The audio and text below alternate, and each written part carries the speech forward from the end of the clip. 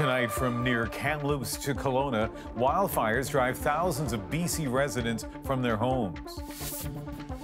My cousins phoned me and said, man, we're on fire. Just blew over the river and terrible. We'll look at the state of the flames and the forecast. Uncertainty for evacuees in the Northwest Territories, wondering when they can go home. I've heard between 3 and 5 weeks. I've heard, we're hoping to get back next week, but who knows? Tropical Storm Hilary hits the California coast, then heads inland. More rainfall in the next few days than they've had in the last few years, so that's problematic. This is The National with Ian Henemansing. British Columbia remains under a state of emergency. Travel restrictions are in place, and crews are battling out-of-control wildfires across the province. There is some positive news. Firefighters are making progress, but there has been damage, reducing some homes to warped metal and ashes. Tonight, thousands of residents wait and worry, not knowing if they have anything to return to. Right now, there are 14 of what officials describe as fires of note. Crews are in urgent fights to keep houses safe from the flames. The McDougall fires in the Kelowna area, where officials say crews have caught a bit of a break. The fire is said to be less intense today. In the Shuswap region near Kamloops, the Bush Creek fire is the merger of two large ones. It now covers more than 40,000 hectares. Approximately order, another 36,000 under alerts need to be ready to leave at a moment's notice. Yvette Brand has the story of those living near that Bush Creek fire. The firestorm hit the Shuswap region northeast of Kamloops with no warning. Everybody were out there and we were all trying to get sprinklers going, and all of a sudden that just blew over the river and... Just in seconds, amazing. Oh, terrible. People fought flames to the last minute. The gas station blew up. Our trailer park burnt down, so we were right there. We were trying to fight the fire ourselves because we had no help, so we had like 3 pumps set up. He says one man almost didn't escape. And I looked, it was all red. It was all red. I thought, is that fire or is that smoke? Smoke doesn't go red like that. It was a fire, eh? The red flames were showing about 2 blocks over top of the mountain, eh? A steady stream of evacuees headed here to Kamloops Reception Centre. I think we lost everything. My chickens, my cat, all the trailers, everything. I wanted to go back, but we couldn't. The concern is about the number of properties that may have burnt down. There has been very widespread impact in some of these communities. Probably some of the most extreme fire behavior BC might have ever seen. Fires and roadblocks are driving frustration. In the town of Chase, a driver ignored a roadblock and headed toward the fire. Until I went over the bridge, all the sprinklers are going and the fire is right there. And I'm thinking, oh my God, hurry up traffic, get off the bridge. She did get out. I mean, so many people have worked so hard to get where they are, have kids, go to school and all that kind of stuff. And then this happens. And you think of Kelowna, where they're worse off than we are. Her house stands, but many are gone. And Yvette, today, Prime Minister Justin Trudeau said the federal government will be offering support. That's right, Ian. I think it'll be welcome relief in a lot of the communities that we drove through today. He has approved BC's request for federal assistance, and he says that the Canadian Armed Forces will be coming in to help with logistics, to help with evacuations and with staging. And there is a lot of work to be done. As you know, more fires have broken out, and it's just a really difficult time for a lot of the people that we're talking to on the road. Yvette Brand in Vernon, BC, north of Kelowna. And let's turn to Kelowna now. The region, a major tourist destination and wine producer, has been hit hard. Mira Baines has that story tonight. Underneath a thick blanket of heavy smoke, firefighters fought back flames, then tangled with raw emotions. I kind of wanted to start off by just thanking, it's been a long few days. Residents, too, have been hit hard. One evacuee found out through security camera footage sent to her by neighbors that her home was destroyed. It didn't feel real until I saw the extent of damages, right? The the flames up and eventually the nothingness that was left over. But there's hope in the form of calmer winds and cooler temperatures, allowing firefighters to take some control. No homes burned in the last 24 hours, say officials. No loss of life. We are finally feeling like we're moving forward rather than we're moving backwards. He says the situation is dynamic with more hard days ahead. All resources are focused on the firefight and on those evacuated from their homes. For now, its vital tourism industry is on hold. We're just not showing our best right now, but we will again. So we just asked you to please give us that consideration and come back at that time. With thousands of people on evacuation order, accommodations are desperately needed. Tourists are urged to cancel vacation stays. However, cancellation fees on third-party booking sites are a snag. Our industry, unfortunately, has zero control over third-party booking sites. Still, normally busy wineries are quiet. Some business owners are also on evacuation order. When we think about the short term and being able to sell wine, and then the long term and being able to make wine to sell for next year, is kind of a twofold problem at the moment. This popular kangaroo farm shut its doors to keep people away and animals safe. Air quality here is at a high-risk rating. Another reason to stay at home. Mira Baines, CBC News, Kelowna. Now to Canada's other major fire story. Crews in the Northwest Territories are fighting hard tonight to protect several communities under threat. Those include Fort Smith, Hay River, and Yellowknife. Here's a glimpse of what's underway. A giant fuel break, a gap in the forest dug outside Yellowknife, meant to stop the flames from reaching the city. They are still about 15 kilometers away. A little bit of rain and a lot of hard work have stalled them somewhat, but there was movement today, and fire officials warn activity could pick up in the days ahead. The vast majority of Yellowknifers have fled that fire. Cameron McIntosh caught up with some in Edmonton today as they kept their eyes on the north. Literally fighting fire with fire. Helicopters dropping fire from the air to create controlled burns, to consume the fuel, feeding the wildfire, threatening Yellowknife. As water-bombing planes also attack the wildfire itself. All while crews continue to cut around 10 kilometers of control lines. But there are no guarantees it'll work. Some troubling trends in the forecast in terms of winds. Fire officials say flames may still push through. The city is not safe. We strongly encourage folks to, who have not left, to leave. Most people, 19,000 residents, already have. Many driving over 24 hours to places like Edmonton, registering here as evacuees, including Michael Uy. So what are your biggest needs right now?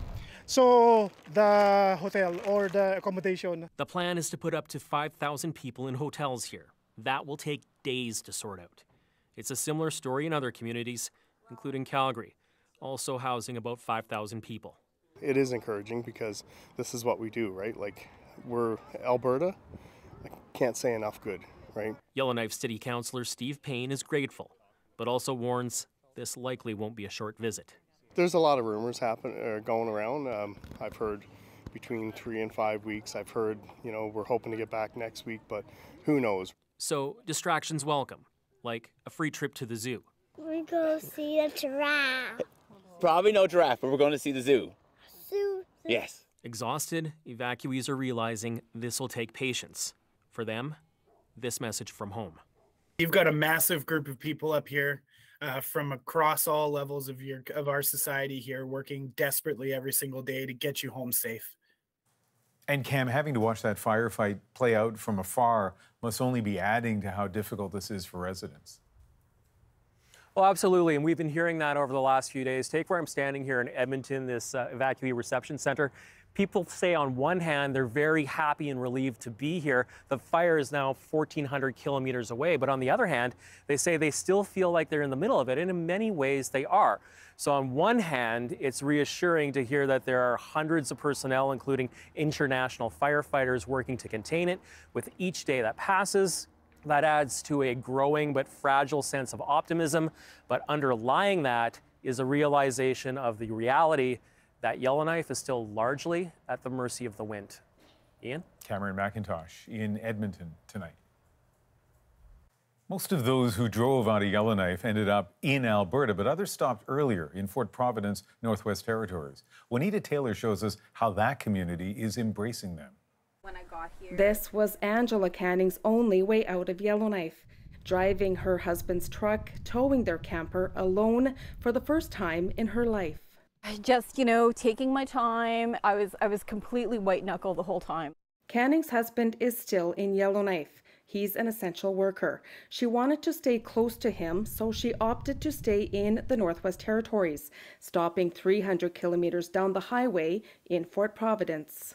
I was so thankful that when I got here, I didn't even know where I was going to go. When Ian Downey fled, he ended up sleeping in his truck. In the rush to get out, he says he forgot his tent. But his needs are still getting met by the community. There's no shortage of food or water or anything here. I mean, you go to the arena and they'll give you food, coffee, water, anything you want. Within hours, people heard he needed a tent. Now he's got one. And to help out the evacuees, sites at the campground are free, something this mom of two is grateful for. Do you lose your income?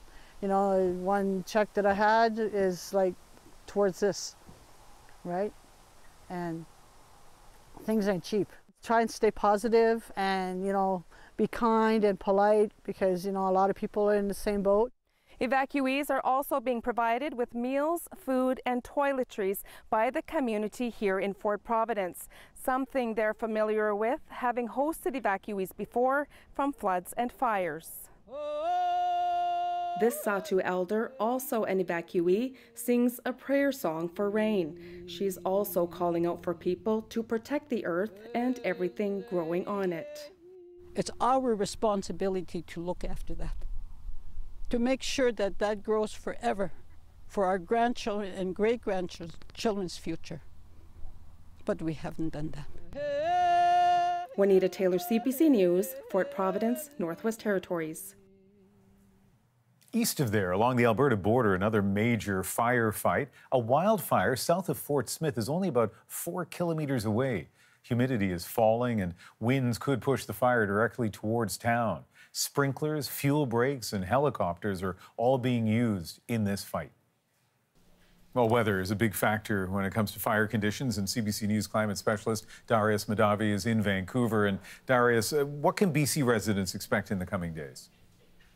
Well, it looks like conditions might be improving for those out in the field fighting the fires. But over the next couple days, a lot of people in BC will still be experiencing quite smoky conditions. So if you take a look at this first map, you can see where a lot of these places have the smoke really locked in because the winds won't be blowing too strongly, which is great in terms of fighting those fires because really when we talk about fire weather, we're looking at 4 different things. The first one is temperature. We want temperatures to stay below 30 degrees Celsius, and they have been for the last day or two, but they might be coming up a little bit back up to seasonal in parts of the BC interior.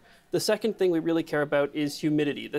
High humidity can let a lot of that moisture soak into some fuels and keep our fire danger down. But it looks like things will be pretty dry through the interior, which is not abnormal for a lot of these places in BC. Wind conditions will be improving with winds blowing away from a lot of the locations of these fires, blowing them away from the communities that we really care about.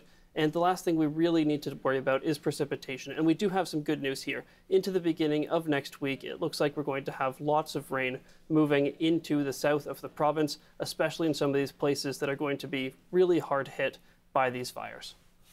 All right, so that's great to see. Let's take a look at the other big area of concern around Yellowknife. Can firefighters expect any help there from the weather?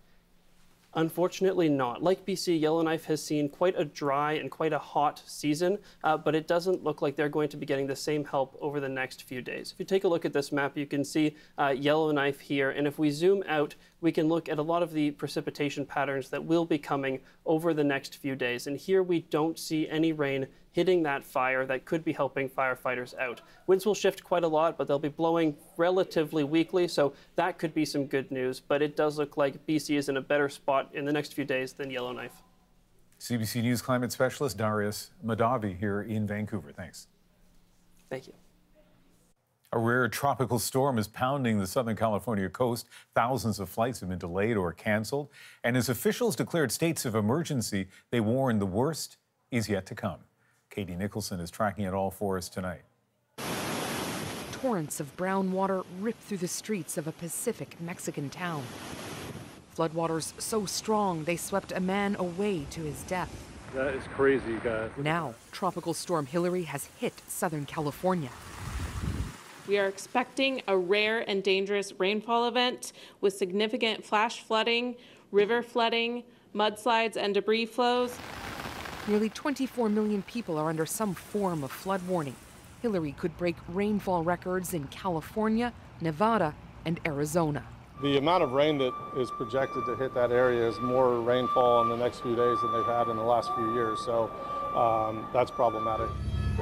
From the sky, the LA County Sheriff's Department warned people in low-lying areas to leave.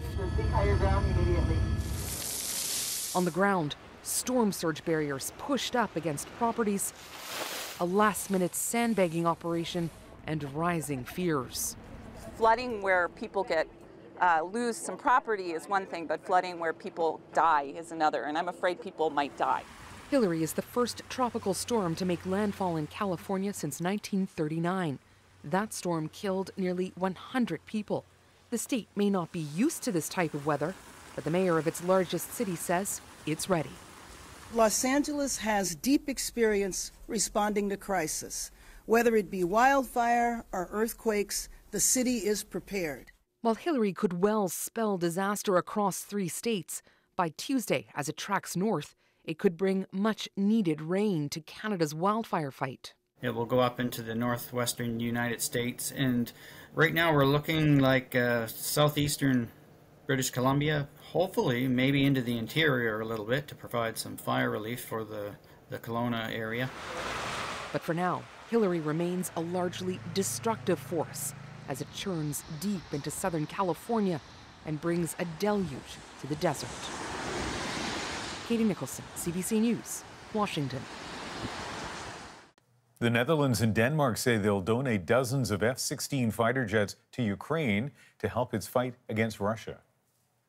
Together with the Netherlands, we are the first country to make a solid and concrete commitment to donate Western fighter jets. Ukrainian President Volodymyr Zelensky was in Denmark today to receive the news. Denmark and the Netherlands haven't yet specified exactly how many of the U.S.-made jets will be sent, and they will only be delivered once training of Ukrainian pilots is complete several months from now. Russia's first lunar mission in nearly 50 years has failed. Its robotic spacecraft, called Luna 25, has crashed into the moon. Russia's space agency says it lost contact with the spacecraft on Saturday, 2 days before its scheduled landing on the moon's south pole. Scientists believe that area may have craters of ice. Luna 25 would have been the first spacecraft to land in the region. India's probe is expected to land there Wednesday. The U.S. and China also racing to reach the same spot. I don't want China to get to the South Pole first. Next year, NASA will send 4 astronauts, including Canada's Jeremy Hansen, on its first lunar orbit since Apollo. Its ultimate goal is to establish a base. To the moon, to Mars, and beyond. While flying closer to Earth, many Canadians have had their travel plans derailed by airline delays or cancellations, and disputes for compensation can take months to resolve. Now, as Travis Danraj explains, some disgruntled passengers are choosing a different route. Frustrated passengers aren't hard to find at Canadian airports these days. I just don't have any sympathy for the airlines. Christopher Chen has been waiting hours to board his Toronto-bound flight. There was some kind of mechanical issue, a classic line, which apparently allows them not to pay or do anything. Over at the airport bar, similar sentiments. 3 hours ago, they canceled the flight. 20 minutes later, they said the flight's back on. And then I arrived at the airport about an hour and a half before my flight, and it got delayed another 2 hours. Getting compensation for delay or lost luggage can also be frustrating. If an airline disputes a claim, the Canadian Transportation Agency is usually the next step. Problem is, the CTA has a backlog of over a year to hear cases. Part of the reason some passengers are bypassing the CTA altogether and suing airlines directly. More people will complain. Something will come out of it that other people will not have to go through what I have been. Last year, Sonia Malik says Air Canada lost her baggage on a trip to India to visit her dying brother. Now she's taking Air Canada to small claims court. We're not left with any choice. We try to find out, we try to send them emails, we make phone calls, we don't get anywhere. It's like $8,500 I've lost plus time. In April, Ottawa laid out measures that would increase penalties for airlines, but some experts say there's a problem. The industry has an inside track to the CTA, and the CTA is not staffed with people who are looking to protect the passengers' rights. He thinks the CTA could make a difference. So you give a few $250,000 fines to the airlines, I would expect behavior to change. Just days ago, a new wrinkle emerged. Canada's Supreme Court agreed to hear an appeal from airlines who say parts of Ottawa's Passenger Bill of Rights contravenes international law. Travis Stanrash, CBC News, Toronto. Hundreds of people gathered in Niger's capital on Sunday. They were supporting coup leaders who have pledged to restore civilian rule within 3 years. Heads of a regional bloc have vowed to take military action to reverse the coup, but on Saturday, a delegation met with the leaders in hopes of finding a diplomatic solution. With thousands under evacuation order in BC and thousands more on alert, people are being warned to stay vigilant. Stay in, to stay off the roads so that the emergency service vehicles were able to do what they needed to do. My interview with Kelowna's mayor and his message for those living near the flames. Plus, a new champion has been crowned at the FIFA Women's World Cup. It's incredible. They pulled off one of the hardest feats in sports. Spain's historic rise to the top and what it means for the game. We turn our attention to the men's 100-meter final. And a Canadian record at the World Athletics Championships. We're back in 2.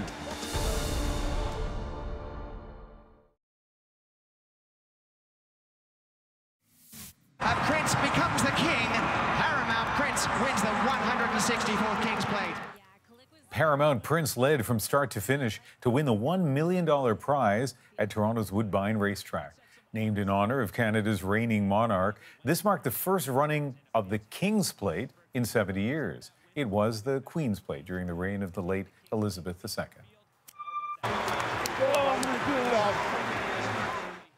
And elation for Canada's Ethan Katzberg after winning gold in the hammer throw at the World Athletics Championships.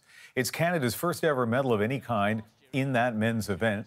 The 21-year-old set a new Canadian record of 81.25 meters. There is also celebration in Spain tonight as the country won its first ever Women's World Cup. Chloe Rinaldi shows us the triumph and the adversity the team faced along the way. Spanish supporters erupted with joy at the final whistle as Spain won the 2023 Women's World Cup. Spain's Olga Carmona scored the only goal of the game in the first half. It's a double achievement, she says, winning today and also motivating more women to play soccer. Disappointed English fans shared that same optimism for the future. Their legacy will live on. Like I'm looking up at my local teams, I'm getting into it, I'm feeling like all my friends are, we want to support women. Spain's victory comes in the face of recent turmoil for the team. Last year, 15 players stepped away, calling for a more professional environment and better pay. 3 of them played in this tournament. This observer says their journey underlines the challenge for women in sports. As women, we tend to have to do that little sort of extra push. We have to perform a little bit better. We have to prove ourselves a little bit more. And in the end of the day, a lot of the times we do it, but we have so many barriers stacked up against us. And I think Spain proved that we can still do it. This soccer analyst says there needs to be more professional leagues. You know, the little girl that's starting at 5, she doesn't really know. But when you start being 15 years old, you got chances to be on the provincial teams and on the national squad. And you know that there's a professional league to look at. it brings a lot more chances for these really good players, really good women, young women to develop. The World Cup was a global hit for broadcasters, and FIFA announced it sold more seats than during the last tournament in 2019. And the audience numbers all across the globe really do tell a story of how massive the sport is. And I think federations right now need to invest into their teams, into their national teams. In fact, on Saturday, the Australian government pledged over $100 million to women's sports, including soccer. Chloe Rinaldi, CBC News, Montreal. Fire crews from across BC have come together in the Okanagan. People are going to be shocked when they go home and see their backyards blackened, but their homes still standing. West Kelowna's fire chief on the efforts to save lives and land. And this is called Rock On. As the risk of wildfires grows, so have efforts to innovate. Both sides of this are resistant to fire. The National takes you deeper into the stories shaping our world. Next.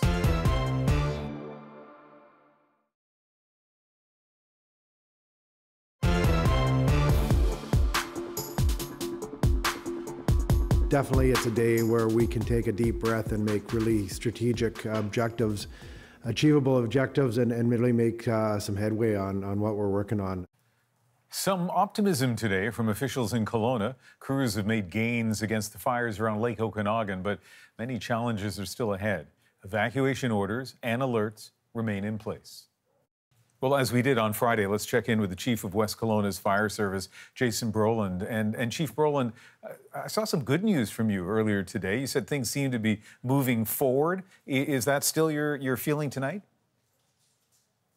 Over the last 36 hours, we've certainly had a reprieve in the weather, which has resulted in a reprieve in the fire conditions. It's cooler. We don't have the extreme wind that we were seeing, and therefore we're not seeing that extreme fire behavior. For the first time in this incident, my men and women are actually able to go out and use the traditional firefighting techniques that we're used to on this fire. Digging guard, tying in, hosing down hotspots, mopping up. The difference is, though, it's on a massive scale. On a massive scale, on a, like a continuous firefight over the last few days. Describe for us what you've been seeing in terms of the challenge for your firefighters. Well, none of us put this shirt on. None of us start our career as firefighters setting out to lose. Some of my people described it as like striking out in the 9th inning. And, that's how personally we all take the losses that we experienced. And it's going to be a difficult few days, not because of firefighting necessarily, but because of processing the emotion and the realization that people are going to come to. There's no question, there's a significant number of houses that have been lost, but there's also so many that have been saved, and people are going to be shocked when they go home and see their backyards blackened, but their homes still standing. And so let's talk about some of those or one of those 9th inning wins. I think you described earlier some situations where firefighters managed to stop the fire, really close to some people's decks, very near their homes. Yeah, there are business owners, there are residential property owners who are going to go home to their neighborhood.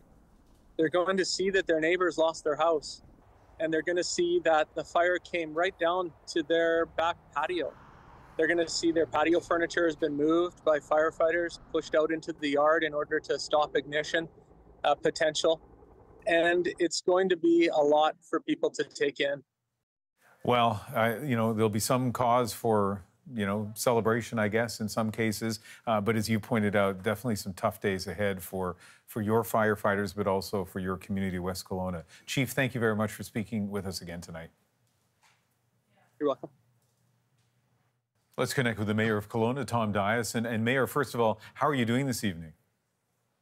We're doing better this evening. I mean, the conditions over the last 24 hours have helped our communities and our surrounding communities. Last night we were down to about 10 degrees and the winds have been very calm throughout the day.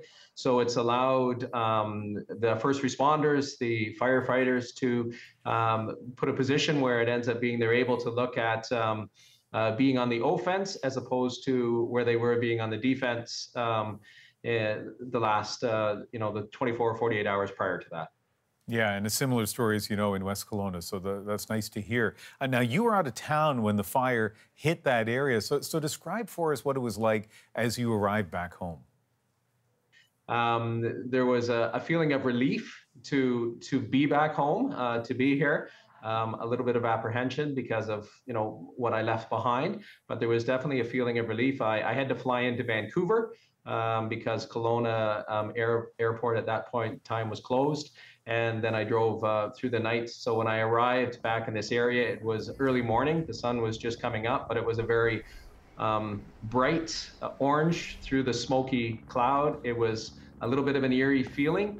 The roads were, there was very few people, very few individuals on the roads. The smoke was not very high in the sky, so it held a very low presence over the city.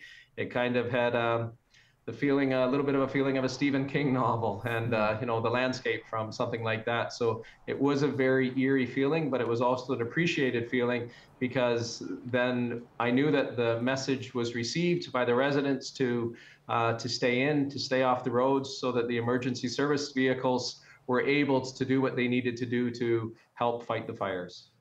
We know the city of West Kelowna has been hit hard. Some homes have been burned. We don't have the count yet. What about your city, Kelowna? There's also been structures that we have lost in the city of Kelowna.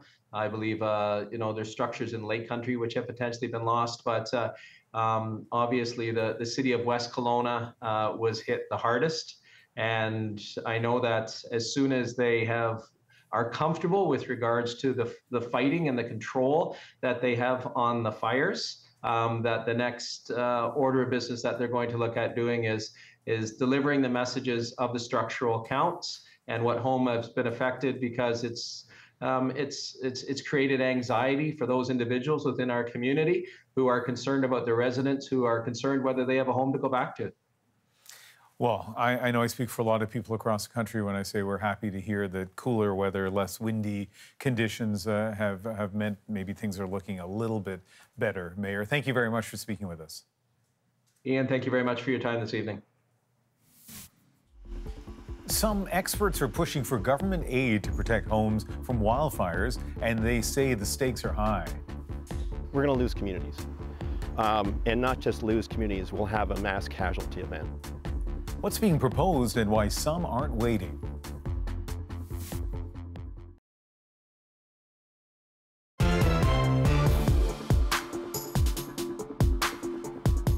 In response to record wildfires across North America, some are investing in what's being called climate-resilient homes. Researchers say the homes are better equipped to withstand extreme weather events like wildfires. Earlier this summer, Anita Bath visited areas experimenting with these new designs. So this flame is 1,500 degrees Celsius? Yes, that's right. An experiment in the future of construction, pitting one material against another. The result is almost instant. So see here how flames come up here. The wood block on the right catches fire in a matter of seconds. The other one is virtually unscathed. So the question is, if you live somewhere with a wildfire risk, which do you want your house to be made of? The one you probably picked uses a 10,000-year-old technique. So it should be sticky, and it should not fall apart by itself. So it's really simple. It smells like dirt, it looks like dirt, yes, feels like dirt. That's because it is dirt, mixed with a chemical stabilizer or cement to make it water resistant. Researchers at the University of California, Davis are studying compressed earth block construction with the hope that you can extract the material for free from the site you're building on. The idea is that you can rent a machine like this to build your house. Yes. So somebody does have to get their hands a little dirty. Yeah. About a minute later, the machine produces these. And then it's gonna make block out of it. strong enough for a 2-story building, says Dr. Nitin Kumar, and affordable because of the material involved. It is not even the fire resistant, it is non-combustible. It's not fire resistant, it's fireproof, windproof, earthquake-proof. Yes. That's a tall order for this brick. Yes. But you're confident in it.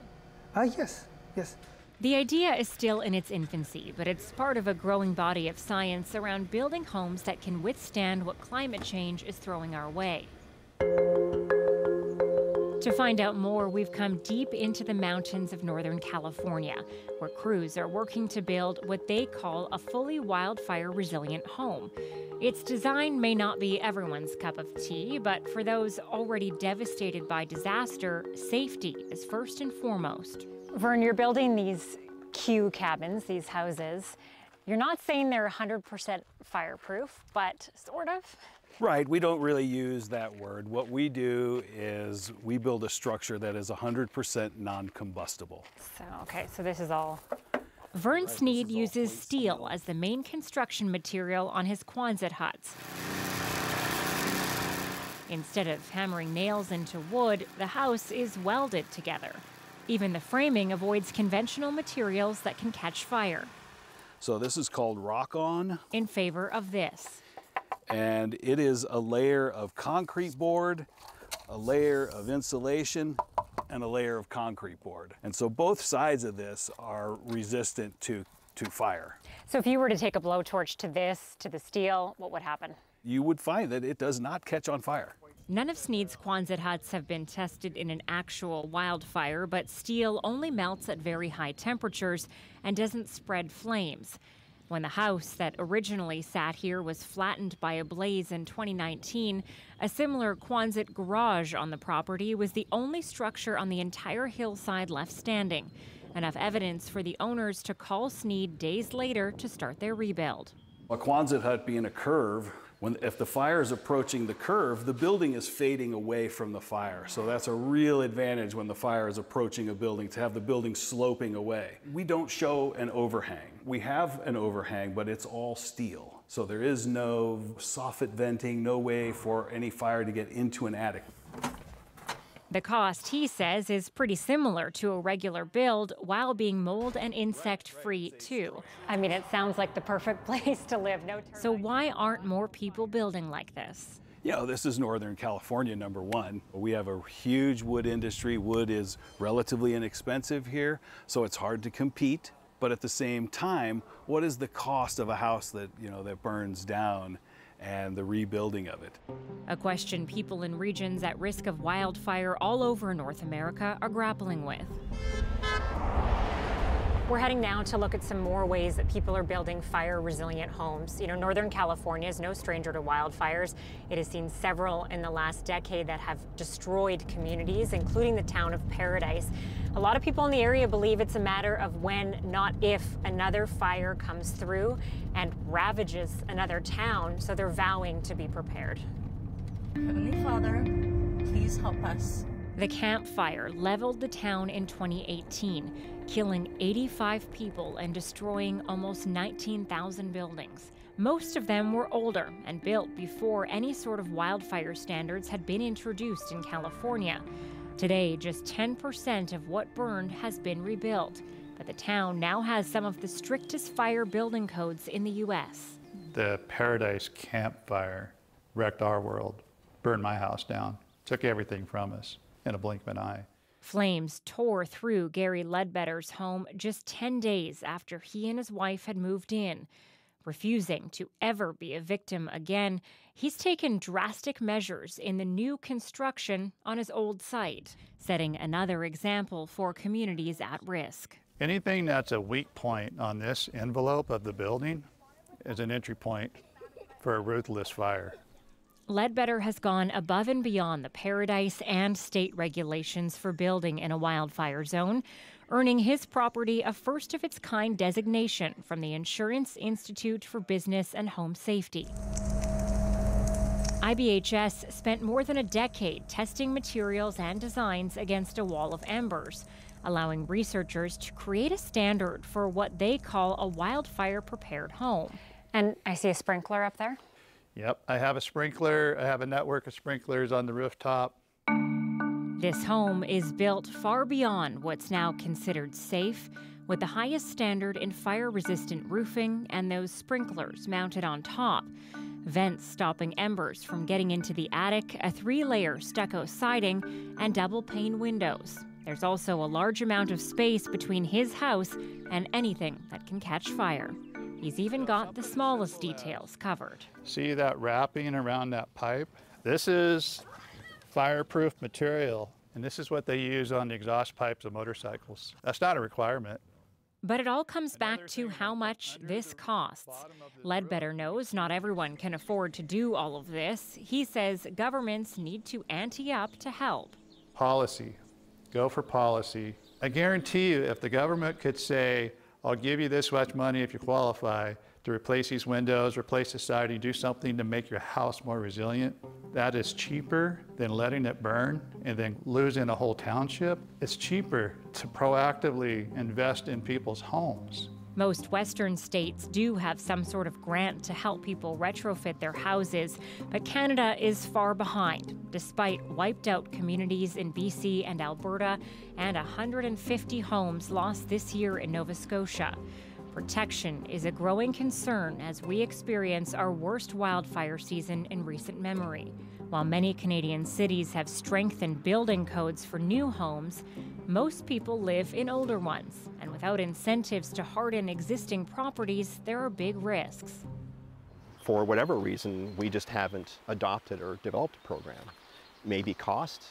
Wildland fire ecologist Bob Gray says that's a problem because Canada's wildfires hit rural areas the hardest, where residents are typically older and on a fixed income. Right now, it's sort of wishful thinking that we'll fully fire smart our communities without some type of financial program, because the reality is it's expensive. And a lot of people just can't afford to do it. He proposes a cost share program based on income or the government fully funding it. Worried if that doesn't happen, the toll will be catastrophic as climate change increases the number, size, and frequency of wildfires. What's your fear if we don't do it? We're going to lose communities. And not just lose communities, we'll have a mass casualty event. That's what myself and most of my fire colleagues worry about the most. Years like this, if we don't do this in a big way, people will die. Until things change, many will remain at risk on both sides of the border. For now, some just hope to be an example to help save homes and lives. Some experts Anita spoke with told her Canada is lagging behind the U.S. in helping people fireproof their homes. But in May, the federal government announced a $6 million grant to help homeowners in Lytton, British Columbia, rebuild with fire-resilient homes. 2 years ago, that community was devastated by wildfire. Coming up, capturing images of BC's wildfires as they grow ever closer. The experience behind the lens.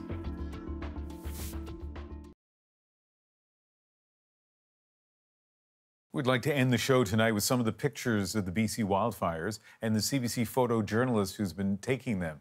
Ben Nelms is back in Vancouver. And Ben, how are you doing this evening? Yeah, not bad. Just processing a long 48 hours. Yeah, I mean, your photos have been compelling, and I'm really curious about the moments that stand out for you. Yeah, definitely. Yesterday I was in Scotch Creek, which is under evacuation order. But you know, in this sort of instance, I thought that pushing the reporting was meaningful and you know, something that needed to be done. So I took a boat with another fellow that lived in Scotch Creek and had a business, and he was ferrying evacuees up and down the coast of the North Shuswap. And I just remember being on this boat with, you know, there was a dad with his 2 kids that had evacuated, and he was going back to Celesta to fight fires for his community. And just seeing the resilience of these people in, you know, the face of one of the worst wildfires in a long time. It's often a challenge on stories like this to try to get the access that we want, and yet at the same time, you're dealing with people's really difficult moments. How did you and they handle that? Anytime you cover a natural disaster or crisis, you have to think about, you know, how your presence affects the scene or how it doesn't. I'm always reevaluating, you know, what I'm doing, who I'm talking to, exit strategies. I have training to, you know, work in these hostile environments, but I'm just grateful that, people trust me enough, just meeting them within minutes, to let me tag along with them in some of the lowest points of their life, most likely, and take pictures and document it, because telling their story to everyone around the world about how serious this matter is goes a long way. Yeah, and we really appreciate the pictures you took and this chance to chat tonight, Ben. Thank you very much. Thank you, Ian. I'm glad we had that chance to talk to Ben, because it's a reminder of the power of the still photograph in the hands of a photojournalist, and also, it's good to hear the care he takes with where he shoots and how he shoots, and just a reminder of the immense challenges facing so many in British Columbia and the Northwest Territories tonight. That's the National for August 20th. I hope you have